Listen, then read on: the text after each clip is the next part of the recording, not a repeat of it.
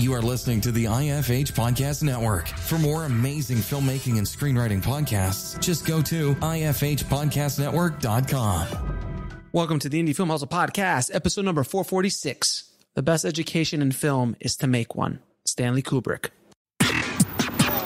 Broadcasting from the back alley in Hollywood, it's the Indie Film Hustle Podcast, where we show you how to survive and thrive as an indie filmmaker in the jungles of the film biz. And here's your host, Alex Ferrari.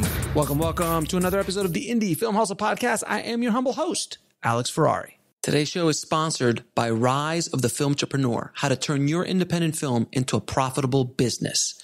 It's harder today than ever before for independent filmmakers to make money with their films. From predatory film distributors ripping them off to huckster film aggregators who prey upon them, the odds are stacked against the indie filmmaker.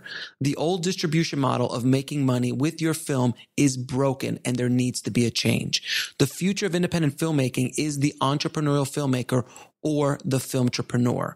In Rise of the Filmtrepreneur, I break down how to actually make money with your film projects and show you how to turn your indie film into a profitable business.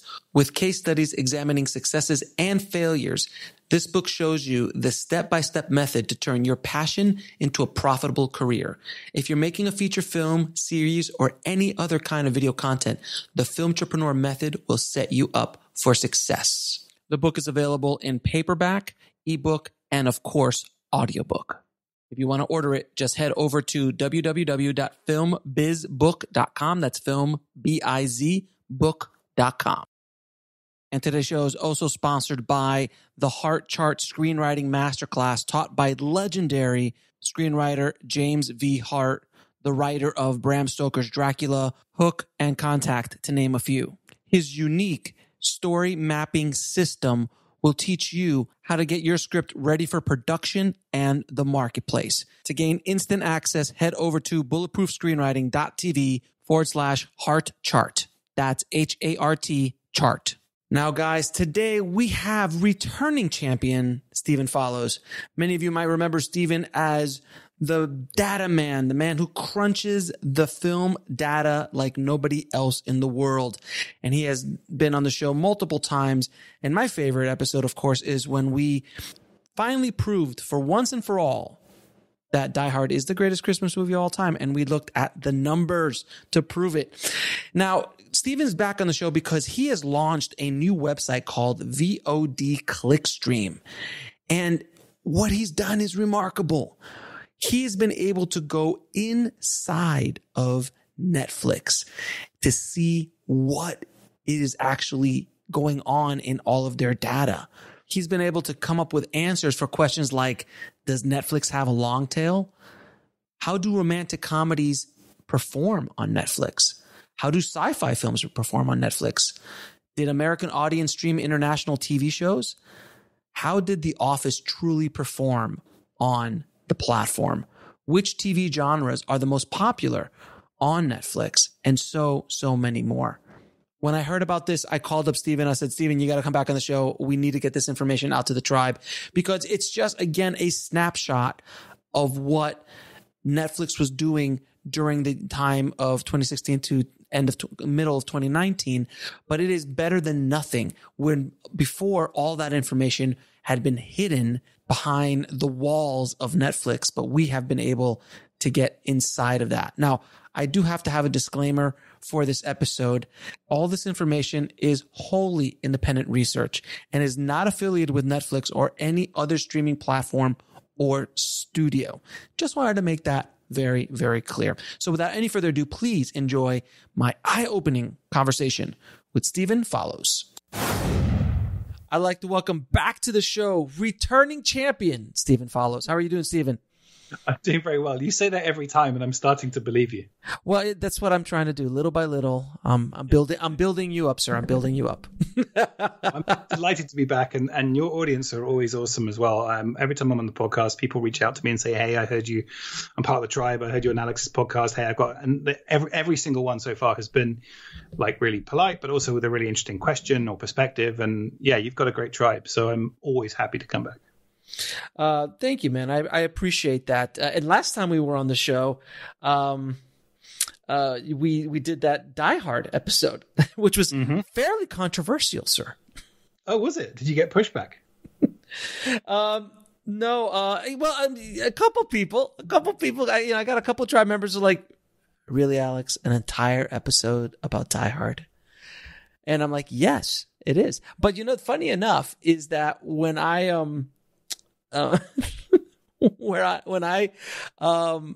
talk to people now about Die Hard, because now I'm an evangelist.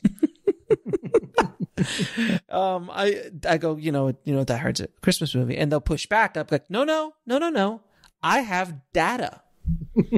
I have proof that Die Hard. So I appreciate you doing the hard work on that. And so now at parties, or at least Zoom meetings nowadays, I get to say, no, I have got data. Here's the link. And I send them to our interview, and people just like, amazing. And I just, that's always the thing you want to hear at a party when you're having a conversation with someone, when they go, no, I have the data. I know, exactly. It's just your life of the party. You are the life of the party without question. And then I just released a link of the top 12 screenplays of unconventional Christmas movies. And of course, Die Hard's on the top of that list, but I had Lethal Weapon on there. What else did we have on there? Lethal Weapon, Gremlins 2. Long Good Night? Which one? Is it? What's the one with from '97 with Gina Davis? Long Kiss Goodnight. Yes, Long Kiss Goodnight Long Kiss Goodnight is on there as well. A bunch of Shane Black. A bunch of Shane Black episode. Screenplays, because he just absolutely loves writing. I mean, I could argue Iron Man 3, but I prefer not. Disney do list that on Disney Plus under Christmas movies. Oh, I genuinely don't know if they're doing it to try and stir up controversy, or whether they genuinely believe it. And before we start on our current interview, I'm going to list off the list of Christmas unconventional Christmas movies: Die Hard, Lethal Weapon, Kiss Kiss Bang Bang. Wow. Gremlins 2, Batman Returns. Oh yeah. Eyes Wide Shut. Oh wow! You really went there. I went there, sir. Yes. Edward Scissorhands. Long Kiss Goodnight, Bad Santa, Black Christmas, and Krampus. Yes. All that's quite a list. That was. It took me a minute to put it together, but I had to. I had to give them love. So Stephen, man, I mean, I'm always so impressed with everything you do. You're just an insane human being. In the way, and the same way you call me insane for what I do, it's a mutual admiration, because I can never do what you do in 20 lifetimes. I don't think I'll be able to ever do what you do. But I don't know where I saw it, because you kept this to yourself. I have to keep this. I have to give you props for this. You told me that you were working on something big, and I'm like, what is it? And he's like, I can't, man. I gotta keep it quiet. I'm like, all right, fine. I do the same thing. That's fine. And then I think I saw it pop up somewhere like a few weeks later, and this thing called VOD Clickstream showed up. I'm like, what? And I clicked on it. I'm like, what is this? And And I didn't connect that it was yours for a second because I literally had no idea what this was. And then I went to the about and the team, and I'm like, oh, son of a, this is Steven's. And I emailed you right away. I'm like, what is this? What's going on? So can you tell? WTF? But yeah. Yeah. So I did actually. I think I did. Like, what the F? So can you tell the audience what VOD Clickstream is? Yeah, definitely. I'll give you the simple pitch, and then I'll make it more complicated and nuanced, because it's got some weird sort of qualities to it. But the simple pitch is that I've got access to a huge data set which reveals what people have been watching on Netflix over a 3.5 year period. So this is, I know it's something I've been chasing for a while, and we can talk in a minute about the history of the whole thing, but it's been something I've been chasing for a while, and it feels it's like almost more of a mission for me than just a stats project, because I don't like that we don't know what's going on SVOD, and I think it matters. I think it matters, for your audience and my audience, which are very similar. Like, the studios must have a better idea than the average filmmaker, and we don't have the kind of openness and transparency that we have on theatrical or in other areas. And crucially, everyone's experience of SVOD is so different. My wife and I share a Netflix account, but we have our own profiles. But they're so different. Mm-hmm. If we accidentally log on with hers, I'm like, oh my God, it's all pink. Why is Sandra Bullock and everything? And then she looks on with mine and is like, why is everything so sad and explodey? And the thing is, what that means is that even two people who live together still can't get a sense from their own experience. Whereas when you go to the theater and you see if it's full, you see lines, you hear about it, and we have the same shared experience. So because of that, because the SVOD is so highly personalized, you can't get any clues how things are doing. And they started to release little bits more data in the last few months and stuff, but compared to what we're used to getting on the box office, and even that's not enough. How are filmmakers supposed to know what to do, what people want to watch? What is this new realm that is dominating so much of the value chain and is only going to dominate more of it, and obviously COVID and all that? I just don't know how else we're supposed to know to do this. So this is an answer to that, I guess. It's not perfect, but it's pretty unusual, and I think really powerful. And we've only just begun, really. This isn't a project where I've launched a finished thing. Here's a report, go read it. It's okay, the work begins now. So this is essentially the Holy Grail. This is El Dorado for you, as far as data is concerned. No, yeah, neither is the Holy Grail or El Dorado, for that matter. I hear the Wi-Fi is terrible in El Dorado. It's horrible. It really is. I've been there. It's not pleasant. Is that why you left? Yeah. Yeah, I just left. I mean, I grabbed a couple things along the way, but I left. But yeah, so it's been really exciting, and the volume of data and the complexity of the data is an order of magnitude much bigger than I'm used to dealing with. So it's not just me. I've had some help from some amazing data scientists, and most of them, two of them have PhDs in theoretical physics. They deal with things like dark matter and whether the standard model of the universe as we understand it is correct or not. And then I start talking to them about what we know about Netflix and Amazon, and they're like, wow, we know more about dark matter. We know more about the origins of the universe than we know about what a film performed on Netflix. And I was like, do you want to join the team? Let's figure something out.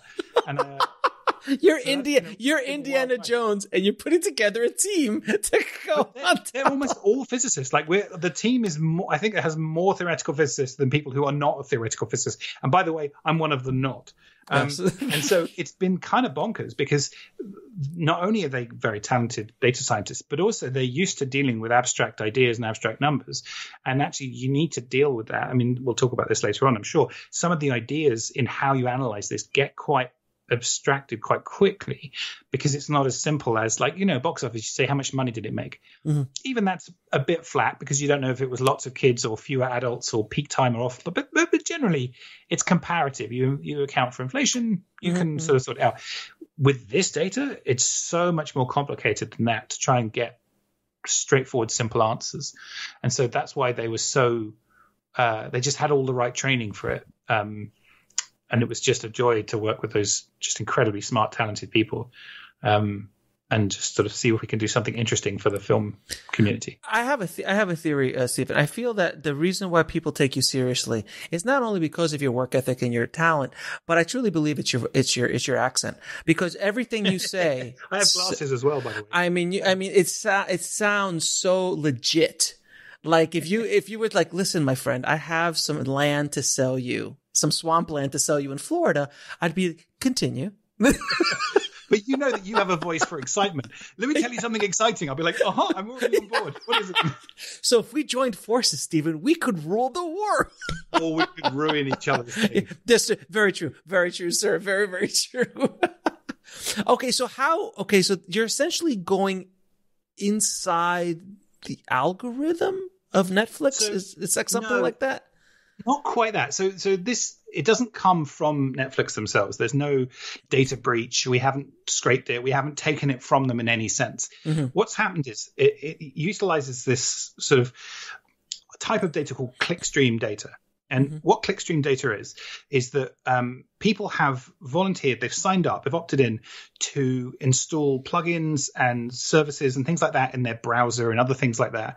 And these, let's say, plugins are really useful. You know, maybe they're a really good translator tool, or they just do a certain thing really well. And they're free for users. And the deal is that in return for that, the users agree that their anonymized history, their clickstream, all the clicks they made essentially, can be sent to a server and put into a big bucket. And that sort of fire hose of millions and millions of people with their anonymized history allows us to see all the journey they made around the web. And so the actual raw clickstream, which I don't have, which is the full, like, it's epic amounts of data. You can imagine millions of people clicking constantly all around the world. That is so valuable to so many people in so many different ways. You know, you could get a sense of how popular something is before the quarterly reports come out. You could see how people are buying things on Amazon, all that. What I wanted was the tiniest slice of it. And I just wanted I actually wanted all the SVOD streamers, but Netflix was, for various reasons, the best one to go for. And I've been chasing these guys for a while, and I was like, because I've known about this for a few years, and I've said, look, just give me access to the Netflix slice, netflix.com, because it could be really instructive and very useful for filmmakers and stuff like that.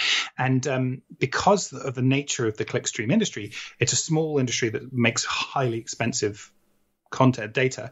And so they were quoting massive figures, like 5 figures a month, a massive high end, and it was just impossible. And then, so I've been talking to them every 6 months or so. I catch up and go, hey, have you suddenly sort of decided that your data is worth far less than it was? And they're like, no. And then around the summer of 2019, there was a sort of big shift in the clickstream data world, where there was a sort of a perfect storm of a few different things. Like some of the the big browsers changed some of their rules about what their plugins and extensions could do and what data they could share. Generally, people were getting tighter on privacy, and so things that they were happy to share in the past, they were less happy to share now. And just all these sort of things came together, and so the clickstream industry transformed, and sort of what a lot of the business models they had imploded, and some of the companies are still around doing other things. But basically, it kind of, that version of it kind of ended in the summer of 2019.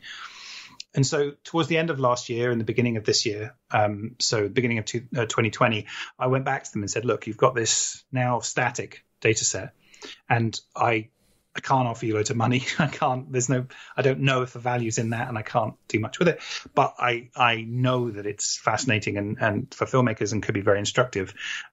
Please, can you basically give me the Netflix data? So I worked out a deal with them, which was possible to do.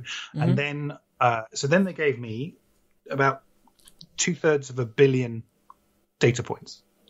And Jesus. First of all, it's just the volume is epic, you know, like it's just, and you know, they gave me a sample. You can only have 1 million rows in Excel before it crashes, and before it, it won't load any more rows. And they gave me a sample of the data, and it was like day 1, hour 1, and Excel was like, that wasn't hour 1, but it was day 1, and Excel went, can't look at any more. And so that volume is amazing because it's really granular. And so what I ended up with was, these are anonymized users. So each user has a randomly generated ID, which resets over a certain period. And I know what country they're in, and I know what URL they clicked on, exactly the time and the day. And that's pretty much it. Like, there's a bit of metadata, but that's pretty much it. And so in and of itself, a click doesn't mean anything. But when you add them together, you can infer meaning. So you could say, this person clicked on the Netflix link that is the watch page for a bit of content, and the content's 22 minutes long. They waited 22 minutes, and then they clicked on the next one. Well, that you can reasonably assume that they viewed it, right? You also can see what people have searched for and things like that. So we have all this data. It has sort of 3 big limitations. The first is it's historical. So our data starts in the beginning of 2016 and ends in the summer of 2019. So it's like 3.5 years. It's a shame it's not live. Everyone asks me, can it be live? And the answer is always, sadly, not. But if it were live, I wouldn't be able to get access to it. So it's kind of, it's this or nothing, sadly. Secondly, it's only desktop and laptop users, which Netflix say are about 25% of their audience. And so we didn't know if that would have a skew or not, like whether people watch fundamentally different content on their desktop and laptop than they do on TV or tablets or whatever. So the first thing we did was that we went about recreating the stats that Netflix had announced during that period. So when they've said Bird Box got X number of views or was the number one film within the first 2 weeks or whatever it was, like any data point that they said in a press release, we would go back to our data and try and recreate it. You know, we would perform the same analysis, and time again, we were getting the same answers they were getting. Mm-hmm. So because of that analysis, I'm very, very confident that the big picture we have is a very, very good model of what they have. There'll always be cases where it's slightly different or whatever, but fundamentally, considering we're starting with nothing, I think we're very happy with that. That was a nerve-wracking period. So then you don't know how many people actually watch Cobra Kai or Tiger King. No, exactly. That's what's so interesting. So what we have is we do have a number for how many people within these panel of users watched it, but we don't know exactly how that scales up. So what we've had to do is, if we had every single click on Netflix.com, then you'd have your viewing figures, right? You'd have a raw number. But because we have a fluctuating panel and we've had to account for like different factors. Like, first of all, over the course of these 3.5 years, the size of Netflix's subscriber base has changed. It's basically grown and it's launched in different countries.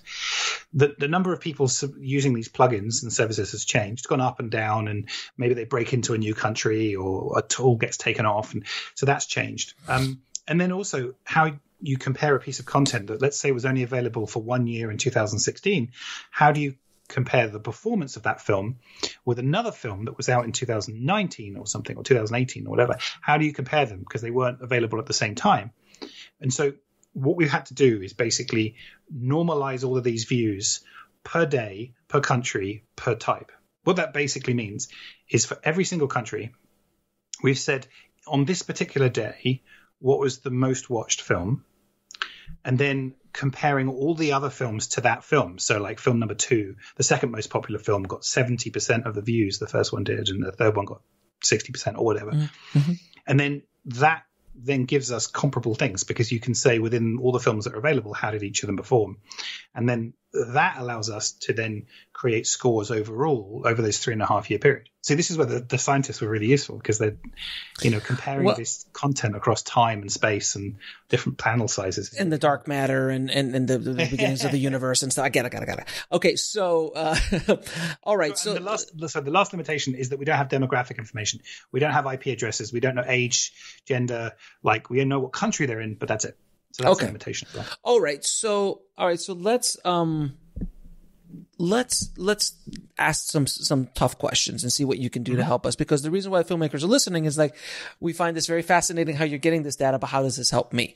Yeah. So, does Netflix have a long tail? Is that something that you were able to get that information? Exactly. That's exactly something we were able to have a look at. So the long tail idea was made sort of most famous by an article in Wired in 2004. Mm-hmm. And it was this prediction based on the idea of growing digital platforms like Amazon selling books and DVDs at the time. But the idea being that previously, when you have a physical shop, you make most of your money from the top titles, top 10, top 100, whatever, the ones you can have in the front of the store, right? And that's where you make your money.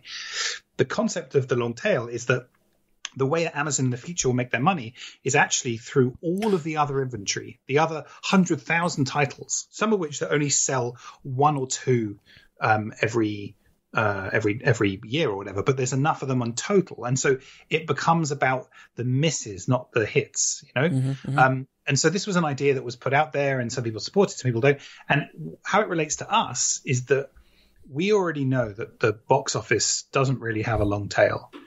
We know that 3/4 of all of the money made in the box office goes to the top 50 films each year. Like, it's heavily, heavily skewed towards these top movies.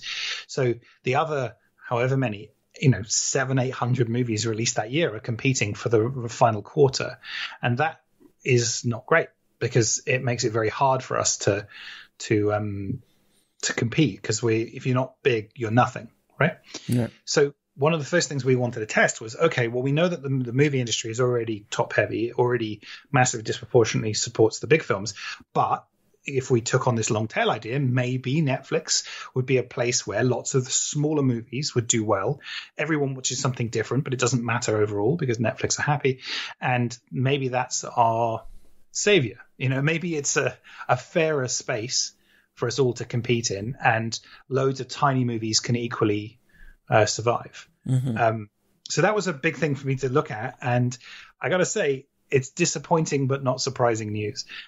So basically, the viewing patterns on Netflix are slightly more skewed towards big films than the box office, which means that most people on Netflix are watching a small amount of massive bits of content, which was mostly in the US. It was mostly Disney films. Like Disney, they had a deal with Netflix, which is now finished, but that accounted for a huge proportion of Netflix's views.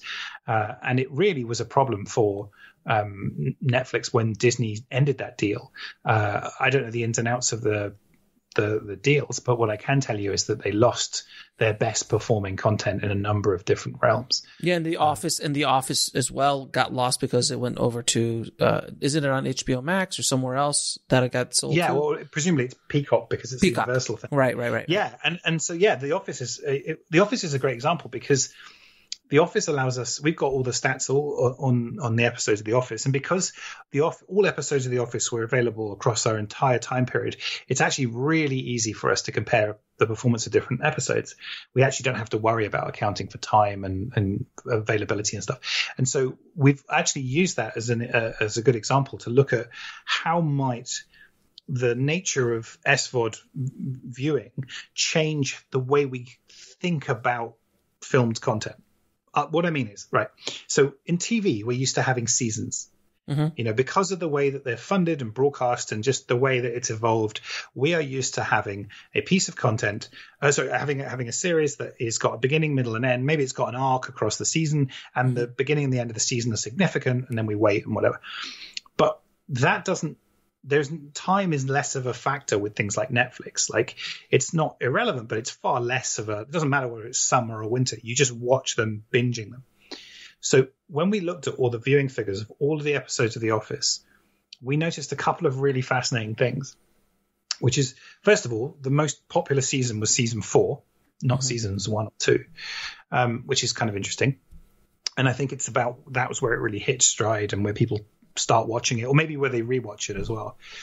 But we couldn't see, if you have a look at the chart of viewing figures across, on the left hand side you've got season 1 episode 1, on the right hand one you've got the last one in season 8 or 9, whatever the last one was, and you have all the viewing figures as a line, sort of a line going up and down across those 2 points. You can't see where the seasons begin and end. They may make them as seasons, but people don't watch them as seasons.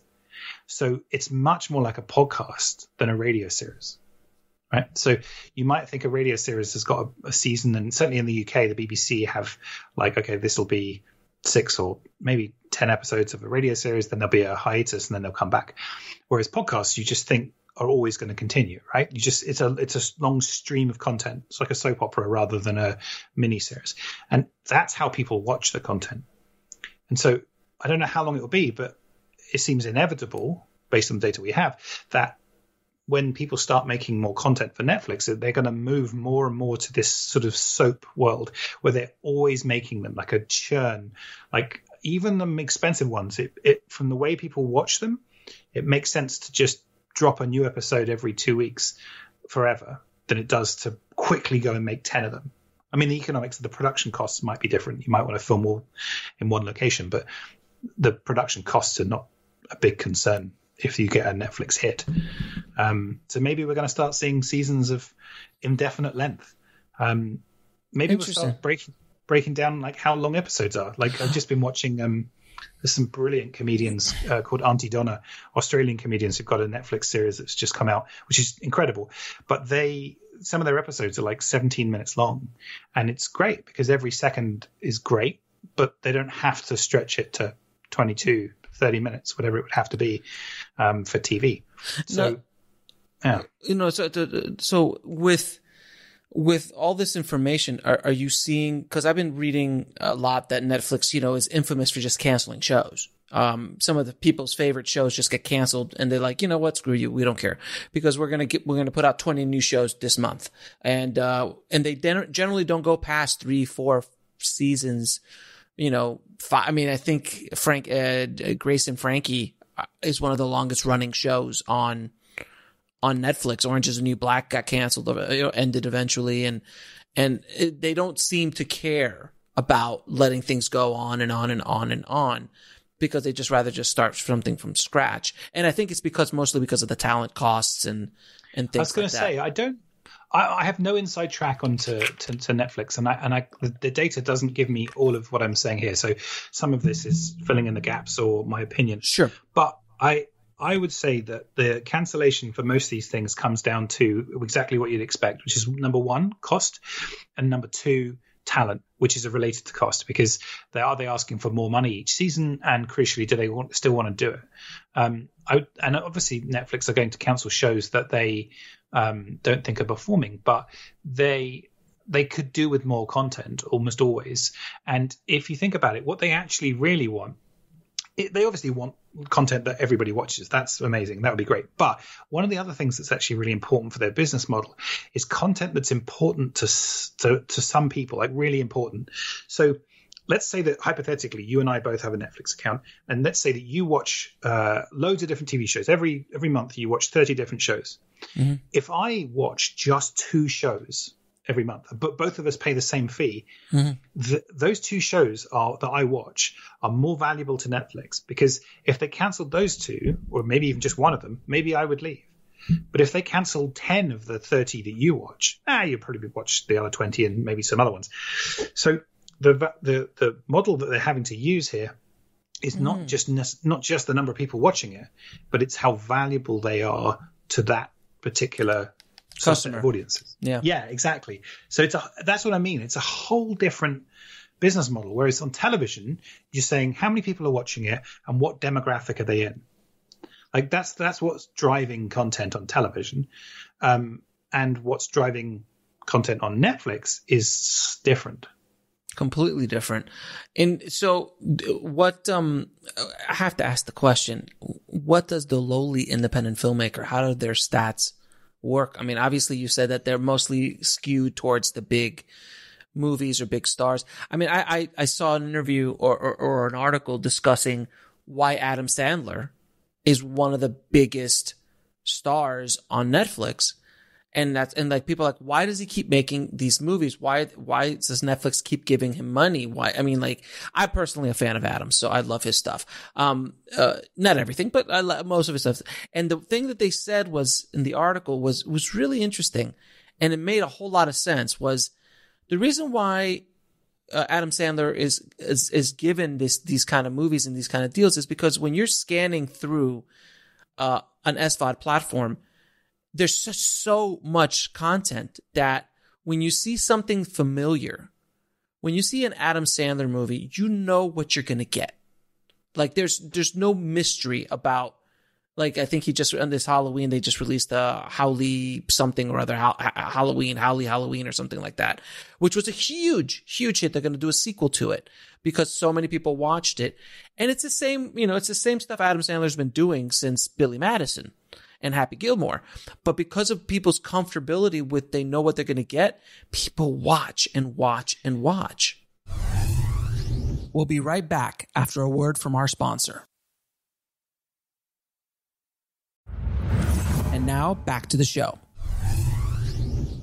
We see a lot of that. I mean, there's a lot of brands that do very well in a brand, Adam Sandler being a brand here, that does very well on Netflix. And I think that some of it is absolutely what you're saying.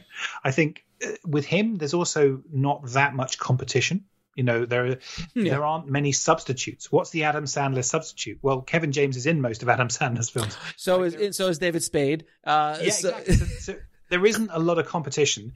And I think that there's something you touched on there, which is incredibly important, which is the way that people invest in the time they're spending watching stuff on SVOD is a lot more about relaxed time and not making a decision and stuff like that. And I think that speaks to why Adam Sandler's popular, but also why it's the same films people are watching, and they're watching the same TV shows again and again rather than watching new ones. And I think that actually doesn't help independent filmmakers, because we're making stuff that doesn't have famous people, doesn't have existing brands, and more often than not is trying to challenge something. I'm not suggesting we're all trying to pass on a message or communicate it, but it's not the same. It's not the kind of saccharine stuff you might get from Transformers or a Disney movie or an Adam Sandler, where you're like, okay, I'm just going to go with the flow. Most independent filmmakers are making something a bit spikier than that. And I think that doesn't suit most of the way people watch Netflix. And so I think when your question about what is, assuming that Netflix is what we've learned so far from Netflix, it applies to the other platforms and continues broadly in the future, I'd say that it's not great for selling independent content, because first of all, what these platforms like Netflix want is the MCU. They want the Marvel Cinematic Universe because people will watch it. They also can do one deal and get loads of it, and that will get most of their views. They don't want to do individual deals. The audience aren't watching that content. They're the independent content, so there's not much of a drive for that. And so I think that's not great. However, what I would say is, in the same way right now, I wouldn't invest in any of the companies that own theaters. I would still invest in the concept of theater going, because I think people go on dates, they see their mates. It's a cheap form. It's the cheapest, most social form of going out with the lowest effort. And I think that what's happening right now, I mean, I was reading a few days ago that Netflix have spent £2 billion in the UK alone on content this year, on production.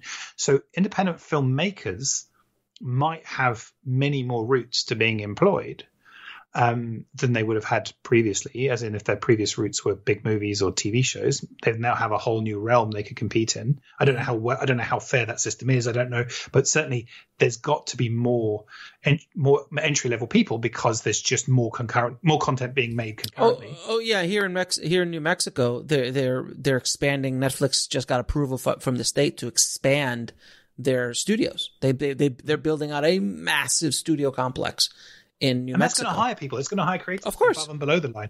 And so as filmmakers, and also there are some interesting things. Netflix is very easy to think of them as a studio, and they're actually fundamentally not. They are a technology company, and they bring a lot of different values into what they're doing. I mean, I would argue that they are one of the most forefront of HR in the film industry, human resources.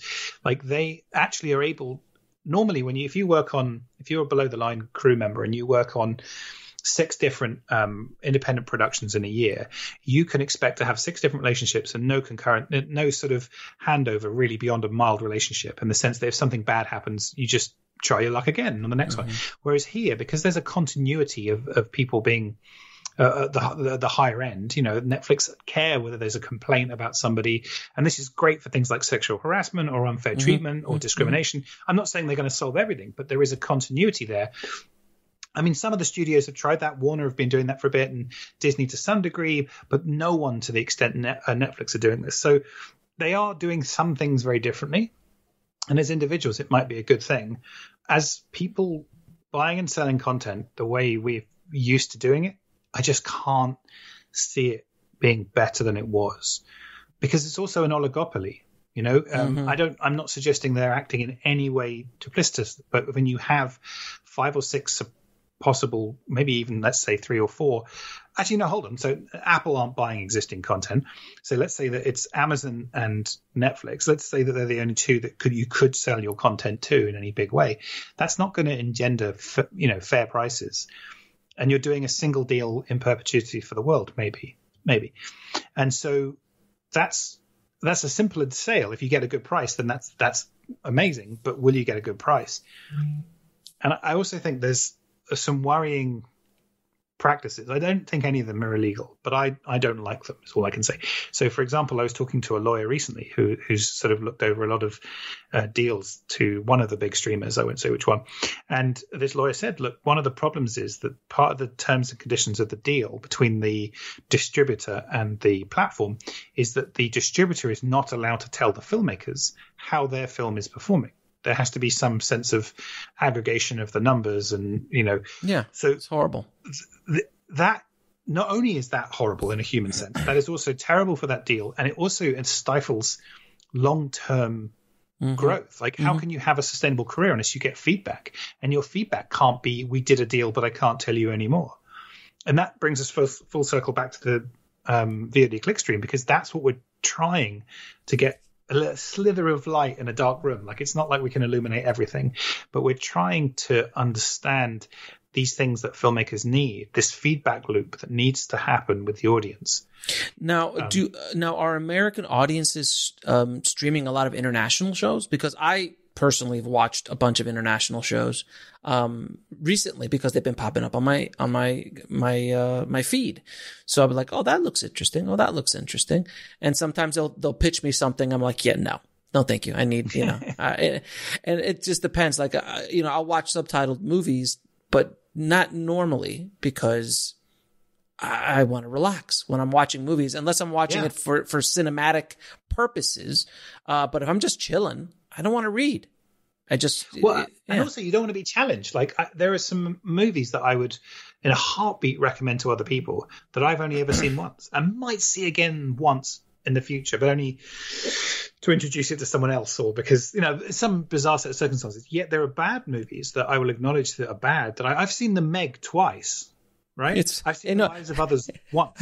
That's the wrong ratio. It is the wrong ratio. And you know what? The Meg, I watched The Meg as well, and it's just it's a popcorn movie. It's the reason why it's the reason why my wife and I just sat down and watched all 4 Lethal Weapons in a row, because we watched the first one because I hadn't seen the first one in forever, and I'm like, oh my god, that's so brilliant. Well, we have to watch 2. Oh, we have to watch 3. Well, let's just go. Let's make it the all 4. And in 4 days, we watched all 4 of them, and we're just like, what's next? Let's watch Tango and Cash. Like I haven't seen that in 20 years. So it's like, I'm going, but it actually says exactly what you've been saying. Is I'm doing that because I know I'm comfortable. Those are comfortable viewing habits. And I'm like, oh, let me go revisit that again, because I haven't seen that in forever. I remember it here and there, but I haven't seen it.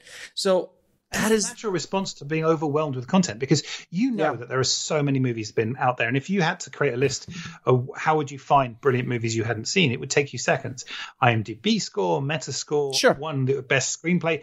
And there's loads of movies that you'd be like, wow, I heard that's amazing. I've not seen it. But that all takes a lot more effort and commitment than most people are willing to give.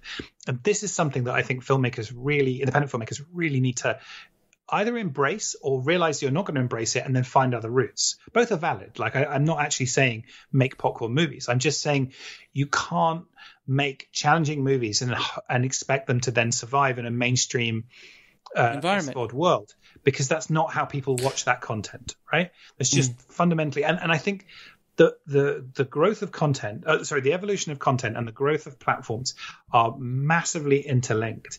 And the best example I can give you is outside of the film world, but is kind of makes a lot of sense, which is that the rise of Kindle, the Kindle e-reader, was a massive part of the success of 50 Shades of Grey. And 50 Shades of Grey was a massive part of the success of the Kindle, because you could be on the train reading basically soft porn and no one would know. And both of those two things sort of coincided at the same sort of time. And it's not that everyone reading stuff on the Kindle was porn, but it did mean that you could read private things. And it's the same with the rise of sort of portable devices and podcasting. These things are interlinked, right?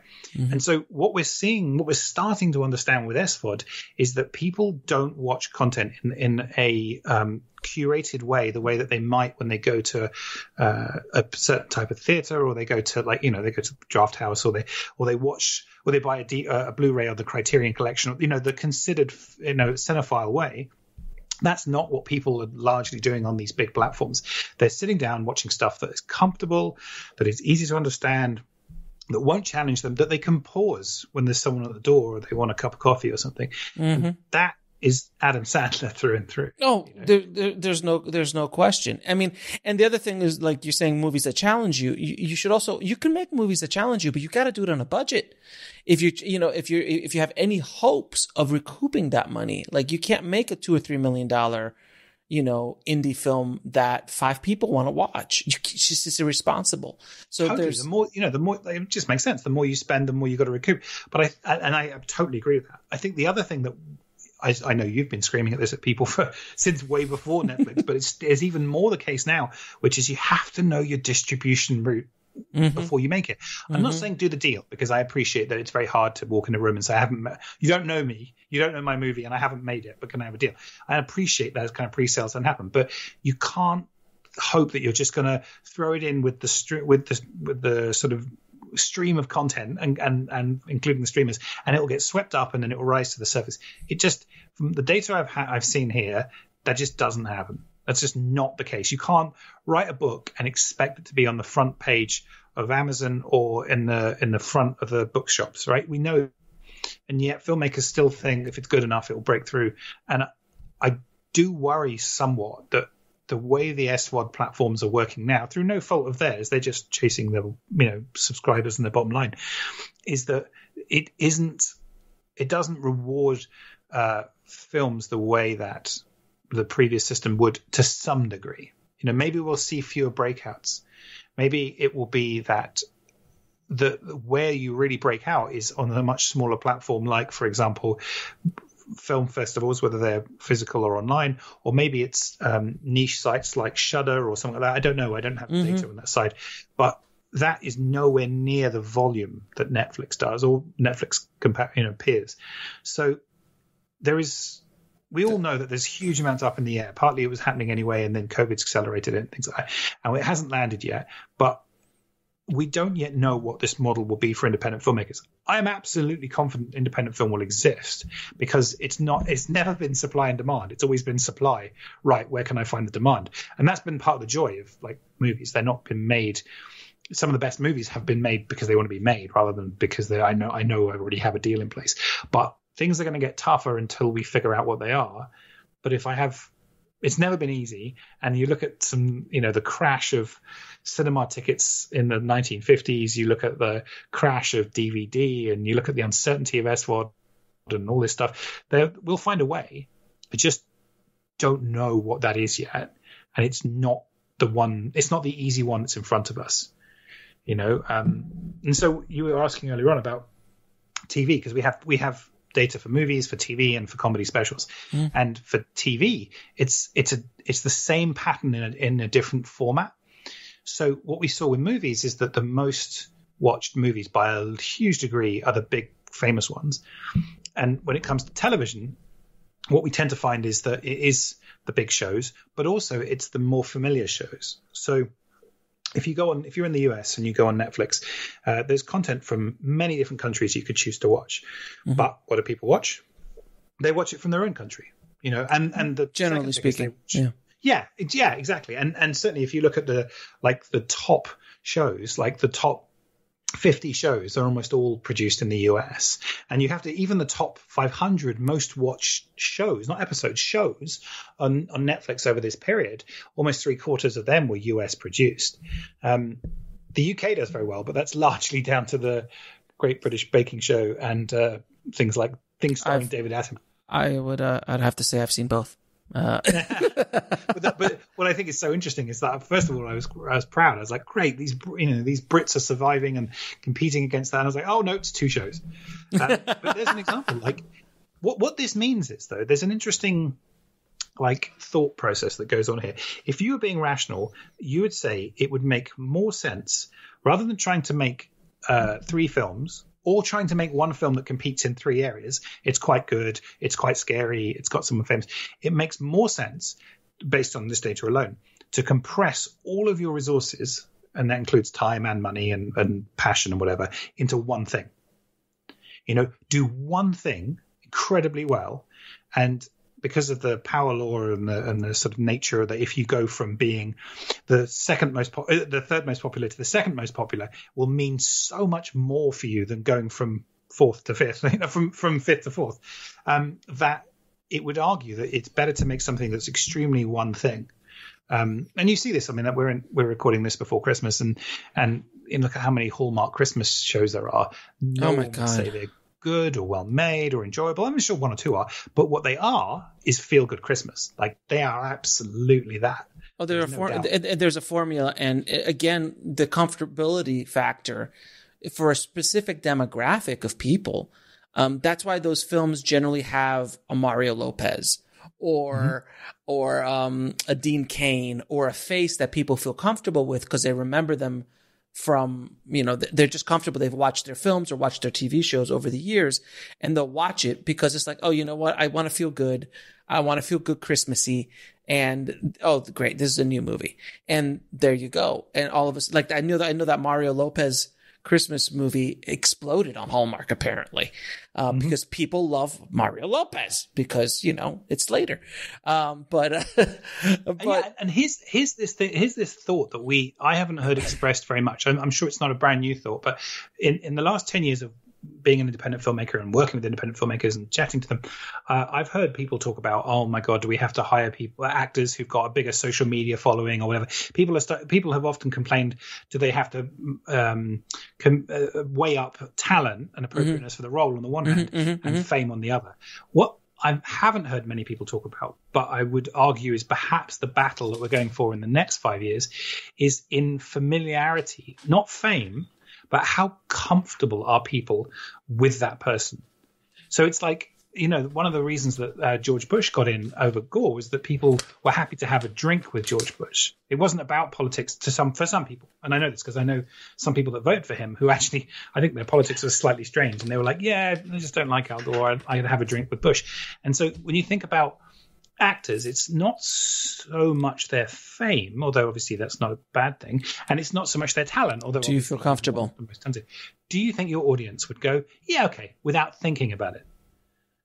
And that's why you look at actors like, almost every one of Adam Sandler's movies as a comedy, to the point to which people have been watching Uncut Gems and been appalled, whereas there are other actors who you just don't know what their movie is going to be because they play such a wide spectrum of characters. Tom Hanks is Tom Hanks. Like he'll play everything. He's definitely not Adam's. Yeah, it's his brand, but that's fine. But you also feel comfortable within Tom Hanks or with Meryl Streep. Meryl Streep plays everything. She's going to be in a musical this month on Netflix, but yet, she also is on HBO Max doing another film with Steven Soderbergh, and she does everything.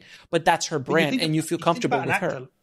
I studied this a while ago. I studied on my blog like how broad the roles that actors had played across genres, and I found Adam Sandler was the most siloed. Most of his films have been in one genre, and the actor, I only looked at sort of a couple of hundred really big actors, but the actor I saw who had the broadest, as in like who had the least siloed in one genre, was Ron Perlman. Yeah, there's no one genre that accounts for more than a third of the roles he's done. So he's done some comedy, but he hasn't done mostly comedy. He's done some kid stuff. He's done some horror. He's done some fantasy. And so Ron Perlman is an example here, who I think is a terrific actor and seems like a good bloke. He is perhaps a metric slightly less attractive to hire because he doesn't have that, whatever we're going to call it, comfortability factor. Whereas someone like Adam Sandler, who I'd rather see Ron Perlman take on some certain drama roles over Adam Sandler, but Adam Sandler would be a more comfortable watch for more people. So I don't know what we'll do with that. Interesting. Thought, it's very interesting the way this whole thing is, but I'm really happy that you're doing what you've done with VOD Clickstream, and I'm just impressed, like I always am, with everything you do, man. You're insane for what you do, and I know that you're going to be digging through that data and continually grow and build out more of a data. Yeah, you just started to go through that, and that's a good. It's not exactly what's going on, but man, it's more than we had before, and it's definitely a direction to aim at. It might not be pinpoint, but man, it's better than like, hey, I'm gonna go throw a football into a stadium. I have no idea where it's gonna. Now at least you'll get it on the field, and maybe you could even get it within a few yards. Maybe, and that's the goal. And also, filmmakers should use all of these data points and all of these things they hear, and then they know themselves and they hear on your podcast interviews. All of these are things you need to weigh up yourself and weigh them against everything else. No one person or one system can tell you what to do. And I'm just glad that we have at least one set of signals about SVOD that doesn't come from the PR department on the platform. Well, and I appreciate you fighting the good fight, sir, and getting this information to the filmmakers. Where can people go and get this info? So it's at VODclickstream.com. It's entirely free. You, if you want to read more than the beginning of the articles, you need to sign up, but it's free. But that's the reason we put that barrier in, is that we have got forums that anyone can join, and we wanted to make sure that there was some effort you had to put in, and that effort is signing up and accepting your email address. And what that means is that we have forums where people can post suggestions, because we're still working out what to do with all of this data. Some of it we have plenty of ideas and we're churning away at them, but then there's some deeper things that we don't know what to look at yet. And the best suggestions for the research I've done over the years have come from audiences. Like, if I was to think of the sort of most exciting things I've studied, almost all of them come from audience suggestions. So that's what we're looking to have, is like, what have you always wanted to know about SVOD? I can't give you an immediate answer, and I might not be able to answer it at all, but I'm the best shot most people have, and I'd be delighted to follow those threads and suggestions that we've had from people. Well, man, I appreciate everything you do, Stephen. Thank you so much. We have to come back on the show and talk about our 12 unconventional Christmas movies and do another episode next year. But I appreciate everything you do, brother. Thanks again for coming on and sharing very valuable knowledge with the tribe, man. So thanks again. Thanks for inviting me. It's always a pleasure to be here. I want to thank Stephen for coming on the show and dropping the knowledge data bombs on the tribe today. Thank you so much, Stephen. If you want to get links to anything we spoke about in this episode, including how to check out the free service VOD Clickstream, head over to the show notes at indiefilmhustle.com/446. And if you haven't checked out Stephen's amazing crowdfunding masterclass on IFH Academy, you are missing out. If you have or are thinking of creating a crowdfunding campaign for your film or project, you need to watch this. He has studied thousands upon thousands of successful film crowdfunding campaigns and has laid out everything you need to have a successful one. If you want to check that out, head over to ifhacademy.com. Thank you so much for listening, guys. As always, keep that hustle going. Keep that dream alive. Stay safe out there, and I'll talk to you soon. Thanks for listening to the Indie Film Hustle podcast at indiefilmhustle.com. That's INDIEFILMHUSTLE.com.